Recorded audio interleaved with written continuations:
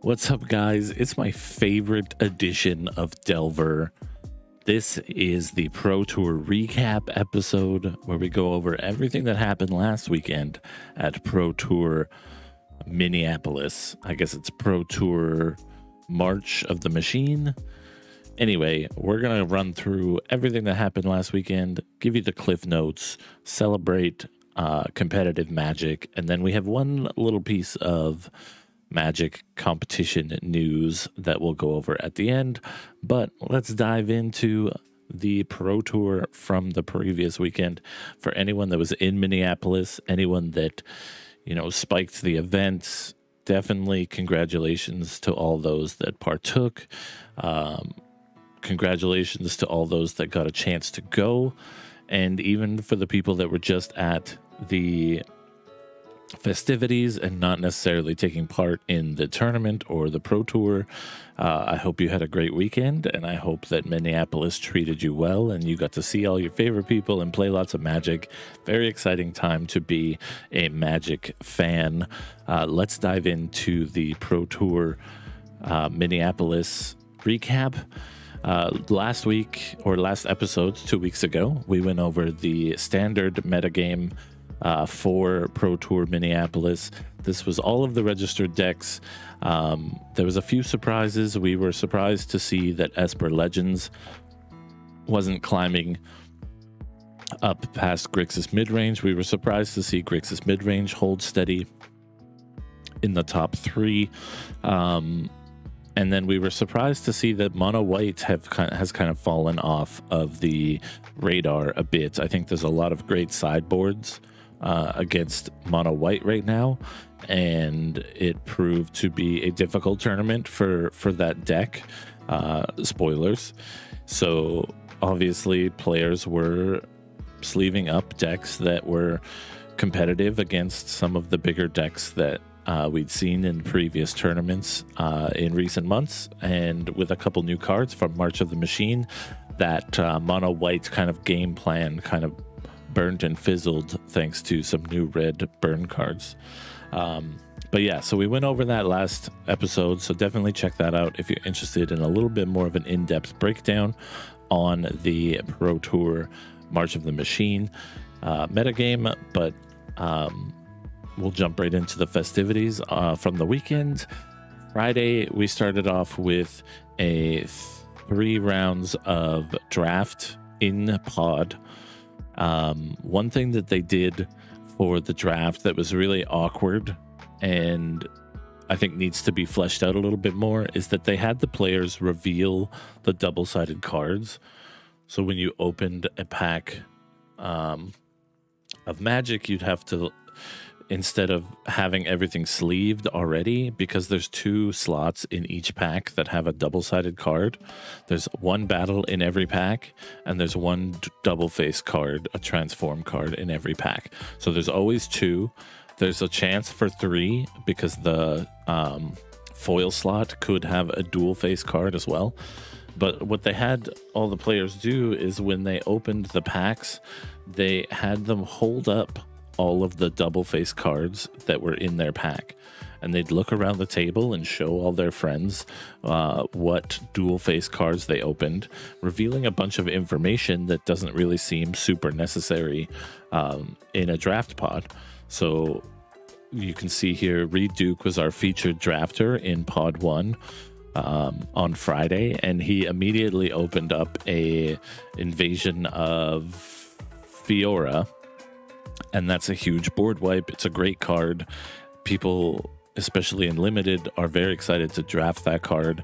So it was very obvious that Reed Duke, one of the best players ever to play the game, was going to take this invasion of Fiora. So it's really awkward to share that information with your table mates immediately as soon as you open a pack. And then once they had all looked around and spied everyone else's dual face cards, they had everyone sleeve the cards so that you were drafting from sleeved cards. And it makes 0 sense why they didn't just sleeve the cards in the draft packs and then tie those up with the little piece of paper that they tie them up with. They're already stamping all the cards anyway, so they're already looking through all these cards. a judge or tournament organizers has to open the draft packs, stamp all the cards so that people know people can't cheat and they can't hide cards that weren't in their draft. And so they're already manhandling these cards. They're already stamping them. Just get one extra person to, spend the 5 or 6. I've heard it takes quite a few hours to stamp and open all of the draft, because they do this for literally every draft pod. And there's a few hundred people playing in a pro tour.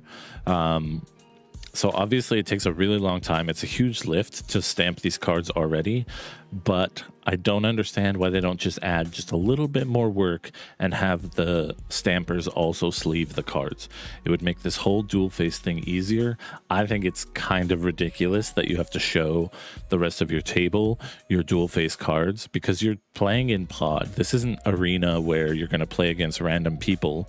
This is pod drafting where you're going to see everyone else's dual face cards and you're going to play against those decks because you play against the other people at your table. So it's a little awkward, and I think that there's some fine tuning to do in the future. The next Pro Tour is going to be in July, I believe. July 28th to 30th. So they have a little bit of time to kind of pick up those pieces and make it a little bit smoother. I think that's just the biggest criticism I have. So Friday started off with 3 rounds of draft, and then 5 rounds of, sorry, not 5 rounds. Yeah, 5 rounds of constructed, and then we repeated the process on Saturday where we opened up with 3 rounds of draft and then 5 rounds of constructed to then cut it down to the top 8. So after the draft, this was going into round 8. So after 3 rounds of draft and now 4 rounds of constructed, there was only 2 people that were 7-0, and that was Pedro Chiavedo from Brazil and Jim Davis from the United States.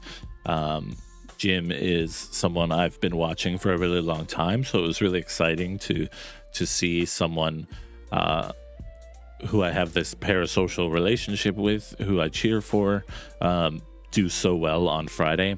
And so they had to do a head-to-head match to determine the only undefeated player in day 1, because you always get paired with people close to your standing.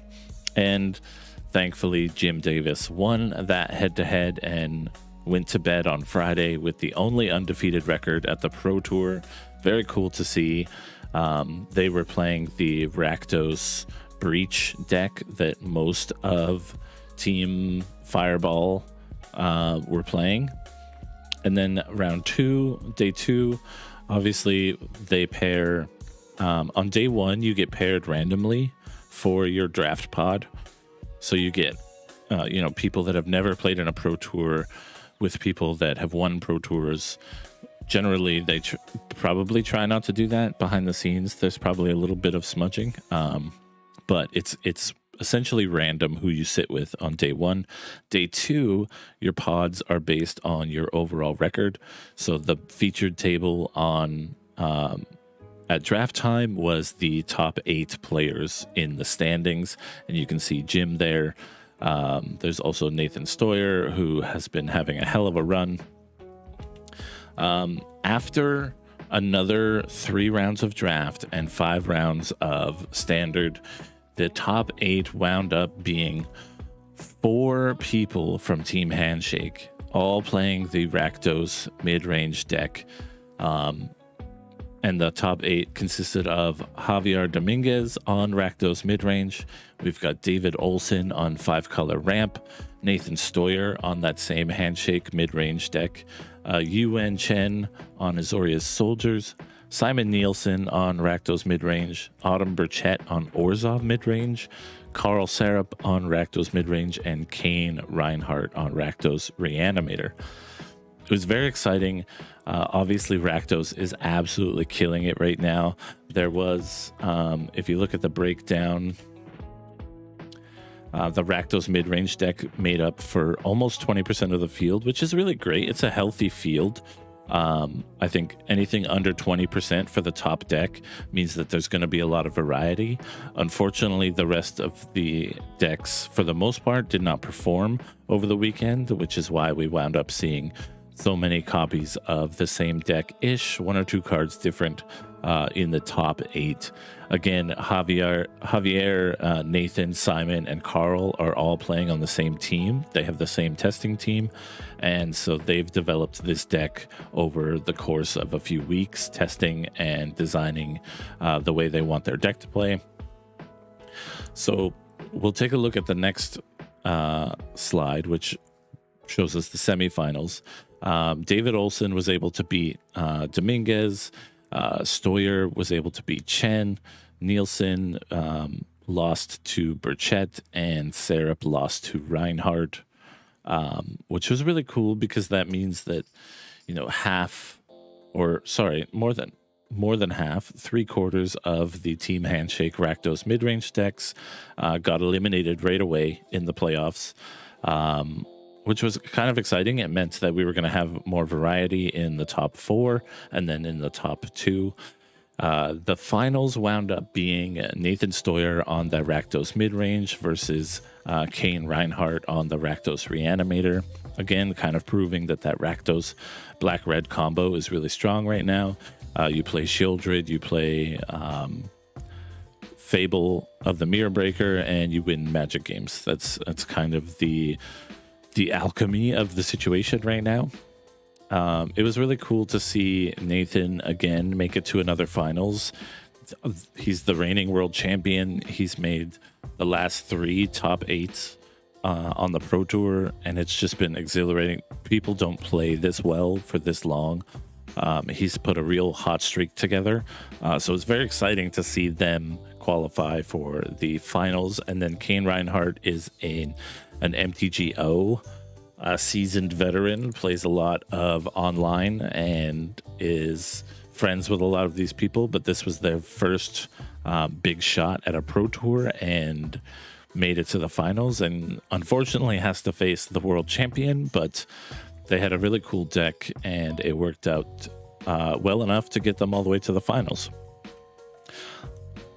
And it was Nathan Stoyer who took home the prize. I believe he only dropped 1 game to Kane in the finals.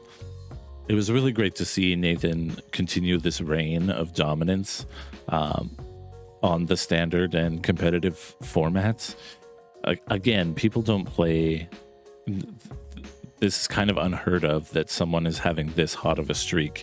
It really goes to show how much time and effort and skill Nathan has put into developing his Magic play skills, his thought processes, just his overall game smarts and intelligence.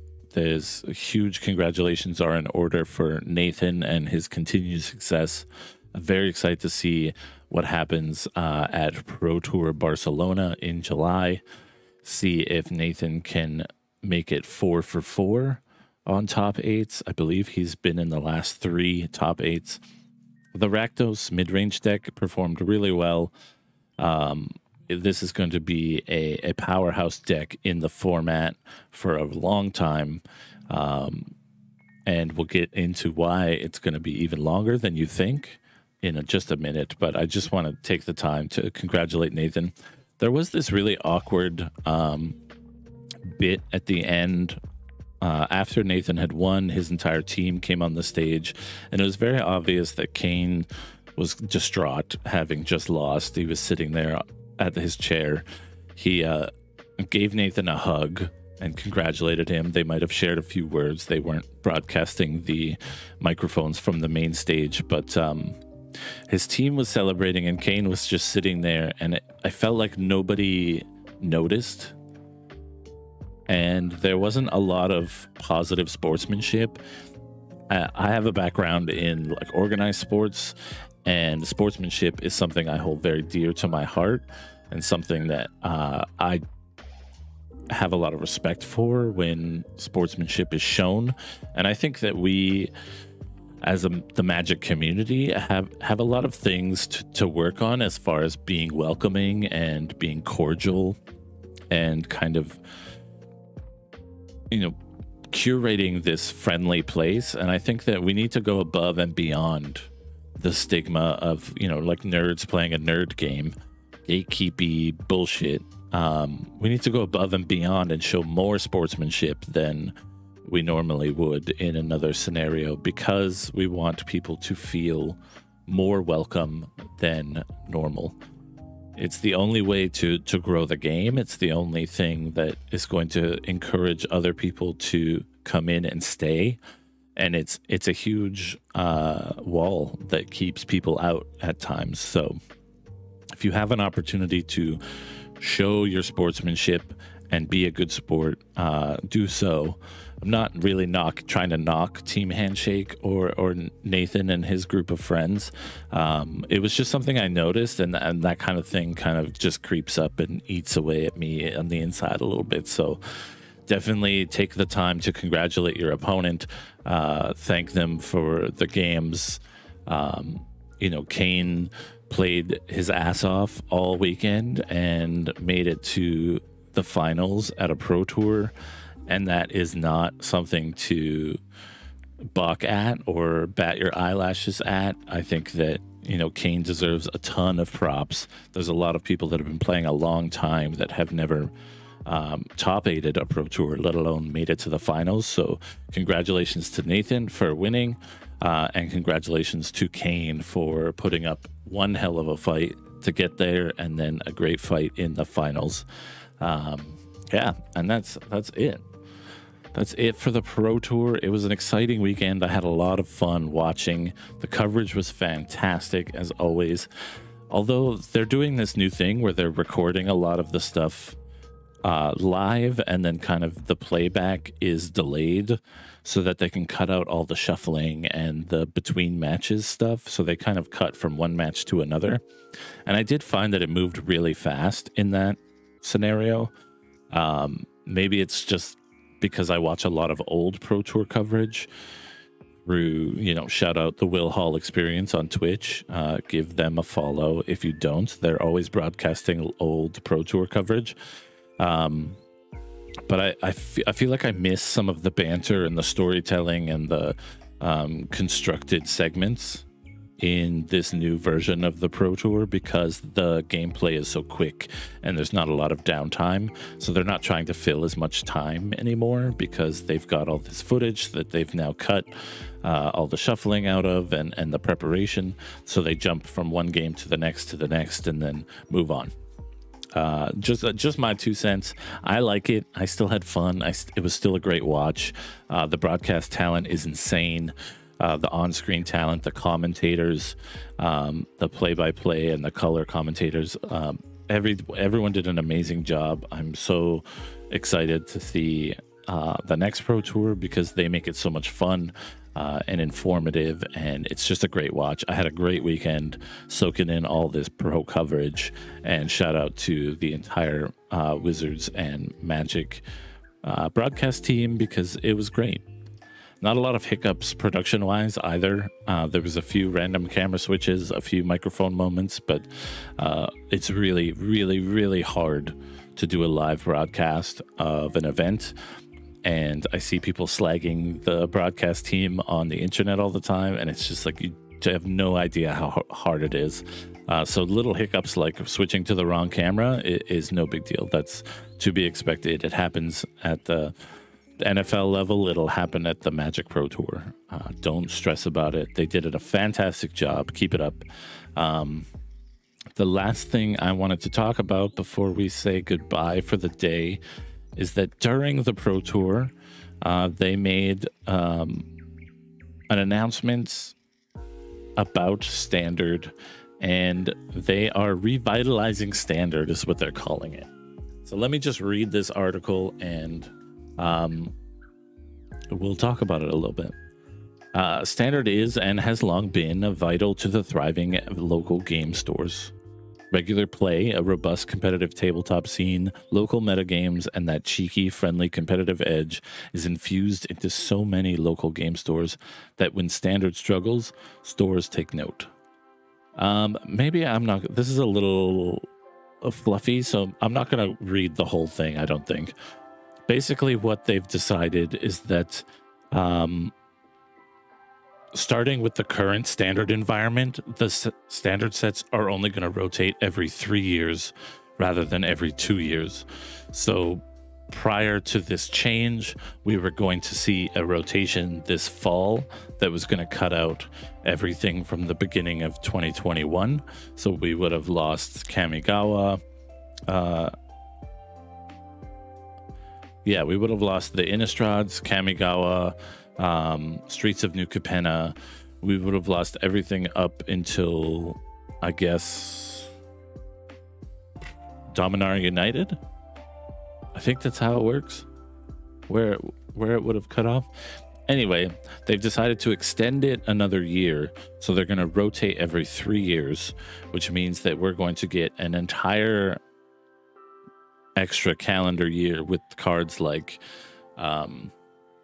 Shieldred the Apocalypse and Fable of the Mirror Breaker. These cards that have been the Wandering Emperor, cards that have been absolute staples in Standard since they were released. You can't play red mana without playing 4 copies of Fable of the Mirror Breaker if you want to be competitive. And so those are the kind of cards that have just seeped into the DNA of competitive and Standard. So one thing, they talk about their intentions. So let's go over their intentions real quick. The first of note is that this will give Standard cards more longevity. Time and time again, we hear players want to play with cards they love and enjoy longer. Standard is our only rotating format, and while keeping it fresh is important, we also feel that there's a more effective middle ground. I can agree with that. I don't think a 3-year rotation is that bad. I think it's okay. I think the only reason why the conversation is happening that it's not a great move is because of cards like Fable of the Mirror Breaker. Their next note is that it will allow mechanics and archetypes to be more effectively built on over time. One thing that was a criticism is that because a lot of mechanics are set specific or block specific, these things weren't built out over time. If you think of like the Streets of New Capenna casualty mechanic, which is a little bit, I guess, of a soft example, but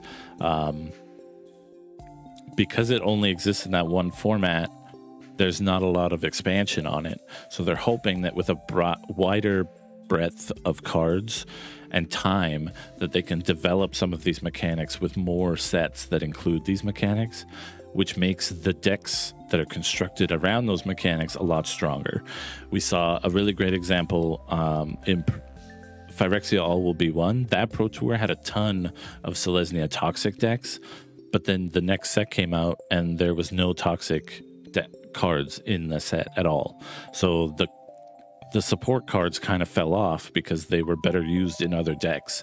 And all of a sudden you have one set that supports an archetype or a keyword, and then the immediate next set does not. So it kind of wavers a bit, and the longer that they have to pull cards from, the longer we have to pull cards from as players, the more opportunities we have to find other sets that might have Toxic in it. Maybe they're going to put something out this fall that has Toxic in it. Now we have, 2 sets to pull from. It's just kind of things like that that help the mechanics and archetypes develop and evolve over time. The more cards that are available to you as a deck builder, the more you can bolster those archetypes and mechanics. And then the last bit is that it also gives us stronger tools to create an environment where decks are more colors and mechanics like green, white, toxic, blue, white soldiers, and less mid-range. So again, this is kind of just point number 2.5. with the bolstering of mechanics and archetypes, you're going to see more decks like green and white toxic versus more decks that are just mid-range. And mid-range has kind of become the universal term for all of the good cards in these colors. Having a longer rotation of standard cards means that those mechanics and archetypes are going to get time investment and design investment, which means that you're no longer going to have to just play all the good cards. You can focus on specific archetypes, which is really great for the game, because then you don't have a bunch of similar decks. You have two decks that are trying to do completely different things battling each other. And I think that that's kind of where the most potent and fun Magic is born, is when, you know, two players design these cool things around cool mechanics, and then they sit down and they see which one is better or who can play theirs better. I'm excited for that, period. And that's really it. Basically, the entire announcement is that they're pushing the standard rotation window from 2 years to 3 years. Maybe let's see a standard rotation MTG. Rotation guide. Oh.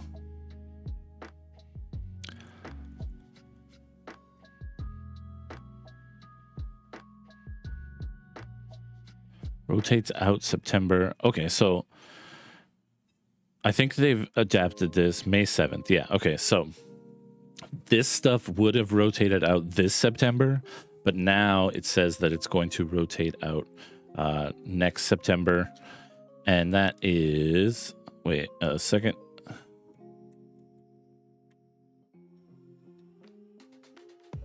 My bad. I'm just trying to...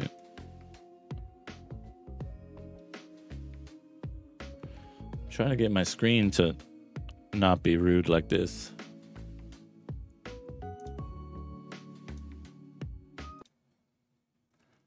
Don't know why. Okay. So I'll use this right example instead of the left example. So this stuff would have rotated out next September because of the 2-year window, but now it's going to rotate out in September 2025.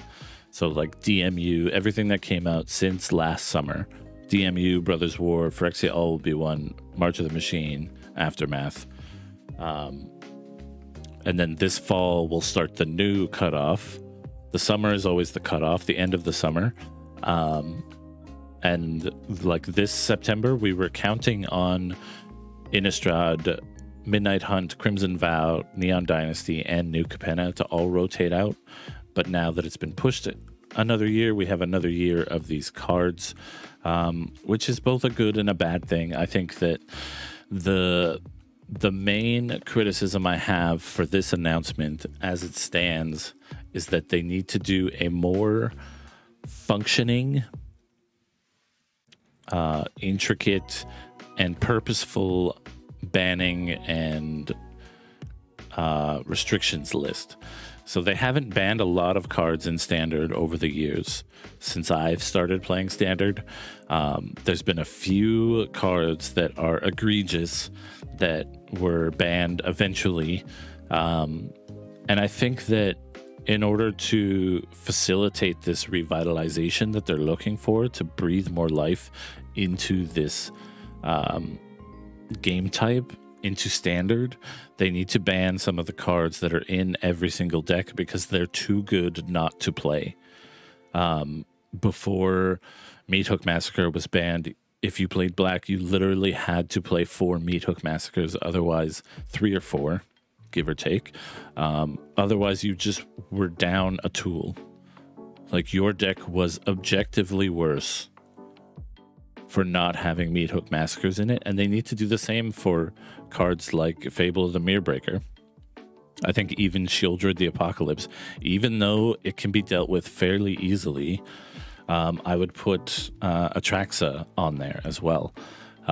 These cards that are so good and so potent that it makes no sense not to include them are the cards that should be on their hit list. And I'm sure that they have a very in-depth hit list for potential bans and restrictions in standard. I think and Huey's probably doing as much as they can to do this, but I think they need to be vocal, they need to be upfront, they need to be honest, they need to consistently keep in contact with standard players, so that we feel like we're being seen, that we're being heard. They have our best interest. They have fun and competition in front of mind when they're talking about standard, which is something we're not getting a ton of these days with Wizards of the Coast putting a lot of weight into Commander and casual formats. And I don't mean casual in an offensive way. I just mean like people that play Commander I know a bunch of them that don't play any other format of Magic or any other version of Magic. So I think they need to do a good job of reinstilling confidence in standard fans and standard players. And I think, communication is of utmost importance. Objective and even subjective conversations about bans and restrictions. I like the fact that we're getting an extra year of these cards. I think financially it makes more sense. It takes down the barrier of entry quite a bit. Not completely, because it's still a rotating format, but it takes it down a little bit. But yeah, I just hope that they do something to shake up the card lists that are in every single deck. And I hope that this sees great success. I love playing Fable the Mirror Breaker. I think it's a fantastic card. It's a really cool design, but it is in every red deck, and it's in every deck that even has a little bit of red in it. And I feel like that's cause to be concerned. Let me know what you think about the new standard rotation news, revitalizing standard as they are calling it. Let me know in the comments below what you think of a 3-year standard rotation. What do you think about another year of Shieldreds on the battlefield? An extra year. We thought we were only going to have to wait 1 more year. Now we have to wait 2 more years. 2025, we're getting rid of Shieldred. That is bonkers to me, but also exciting because there's a lot of really cool stuff in all these sets that never got to see the light of day because mid-range is the king, and if you don't play mid-range, then you're losing. But let me know in the comments below what you think they might ban, or what you think they should ban. What's your most groan-worthy card in Standard right now? Let me know. And again, congratulations to Nathan Stoyer for winning Pro Tour March of the Machine. Congratulations to Kane Reinhardt for making it all the way to the finals, putting up a valiant effort. Congrats to the entire Wizards organized group for what I hear was a fantastic in-person tournament. And yeah, fix the dual-sided cards in draft, and I think we're smooth sailing.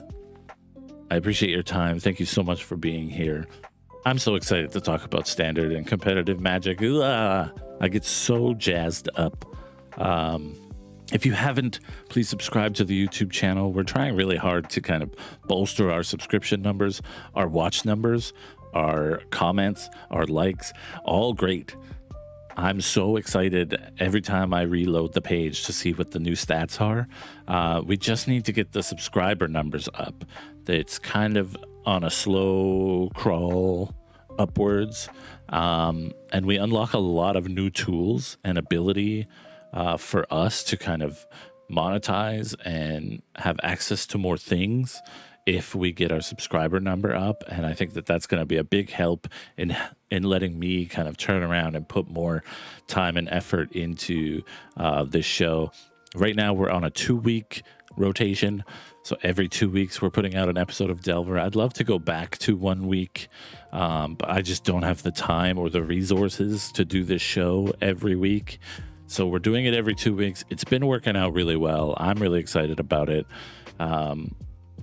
And yeah, I hope you guys are enjoying it as well. Thank you so much for being here. I know I say that all the time, but I really, really mean it. I really mean it.